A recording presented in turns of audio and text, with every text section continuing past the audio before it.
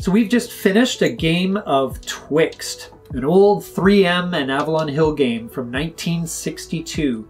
We're going to give you our thoughts on it right now on Legendary Tactics.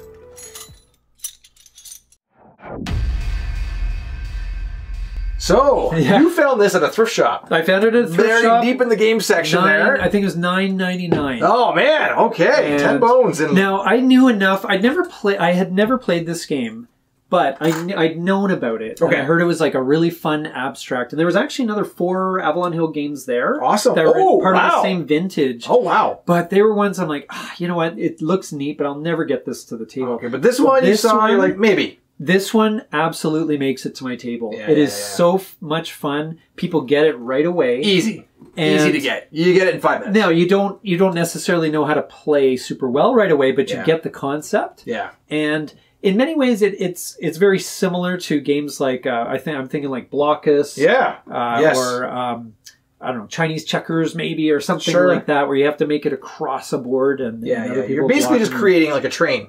Right? You got it. A train across from one side to the other, or in the reverse for whichever color you are. Yeah, but it's got a surprising amount of nuance. It does. For a game where the rules fit on 1/4 of one page, of cardboard, actually. Yeah. Back in the day when they used to print the rules on the board game box. And this is the rules for Twixt. This is the rules for 4 players. Double Twixt. A sample game. The terms and basic setups, and away you go, and that's it. And So, have at it. So I mean, you can't come up with anything similar. But well, just one quick comment on this game. My God, this game might be from 1962. Wow, it looks like great shape. Yeah, good, great shape. Not new, but no, geez, it's in really good shape. You could totally keep using this, and it's good condition. Oh my gosh, yeah. So it's really neat to have found this. I mean, that's it's amazing. Such a steal. That's amazing. For $10 or whatever. So your first blush opinions? Well, this is not my first game. I've played plenty with my son and with some other people as well.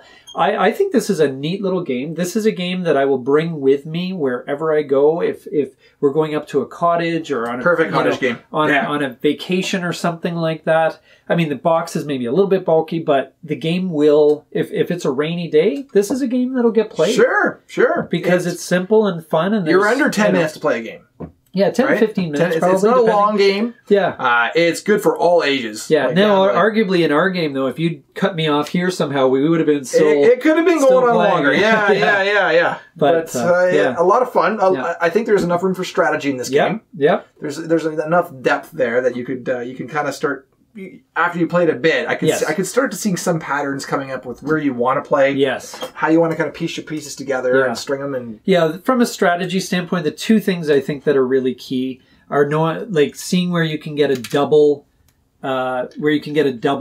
placement, right? Like, so if, for example, or triple or whatever, if you place here, right, then you can connect 2 different squares, right? This would already be connected. But sorry, these guys would already be connected, but you can get you can connect these 2 in one go, and that sort of thing, that can really double things up. Yeah. And I could see advanced level play where perhaps you're just putting pegs down, and then suddenly all of a sudden you're creating your line within 5 turns, yeah, right? Exactly. The other thing that's a little bit hard to gauge in the early games is how far ahead of someone, because if you're in a race to get right, because it always you'll kind of angle. Yeah, you kind of angle. Right? Yeah. So you have to play ahead of the person. And knowing that you're still going to hit your target at the end, because that's what happened to me on 2 different sides where I saw my angle wasn't right. Yeah. So I needed to have played over and maybe played a little bit, given a little bit more room, and then and then build the line there. But I mean, the strategy is not that crazy. No. It has that kind of. It has an element. It's a nice little puzzle. Yeah, it's a puzzly kind of game, right? Yeah. Now, was there anything you disliked about Twixt? You know what? The components aren't anything like overly special or home about it, but they work. They're fine. They do what they have to do. Yeah. The serviceable pieces. Yeah. The board is not overly sexy, but it does what it has to do, right? Yeah. It is very functional. Yes, right. So everything the components work. I mean, could they have made it look nicer? Probably. Yeah.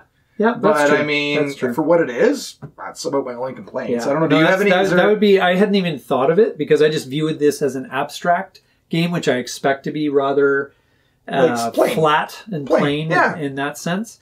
But now that you mention it, yeah, you know, hey, if you had an image there or, like some sort of like, I mean, it is from 1962. We'll give it that. We'll give it some slack in that way. And I am being fussy. Yeah. Is it going to stop me from playing? No. Right? And this is a game where I think what's fun about it as well is as soon as you're done a game, you're like, let's do another one. That was close. I could have won that one, and I want to try this again. So yeah. So anyway, that is any problems that you found with the game? No, just the aesthetics. I think, as I said, like it just does look a bit flat. But well, I will say this though, is that it does have a bit of an intriguing look to it. Like if you saw two people playing this in a coffee shop, you'd be like, "Oh, what are they doing? What's that game?" Yeah, that's true. Because so it does have a certain kind of abstract kind of appeal. Je ne sais quoi, as they would say. But yes, I mean, but obviously by 2023 standards, it looks pretty drab. But and I'm sure if they put this out again as a re-release, they would spice it up with a theme of some kind. We're trying to connect kingdoms or something like that and give it a bit of flavor. But but anyway, no, thumbs up from me. I think it's absolutely a great we'll play again too. Indeed, figure out a way to beat them. Good luck with that one. Anyway, thank you so much for indulging us with this little pocket review. And if you can track down a copy of Twixt, I really recommend it. I think it's a good game to try if you love this kind of abstract family game. So get out there, get legendary, and get gaming.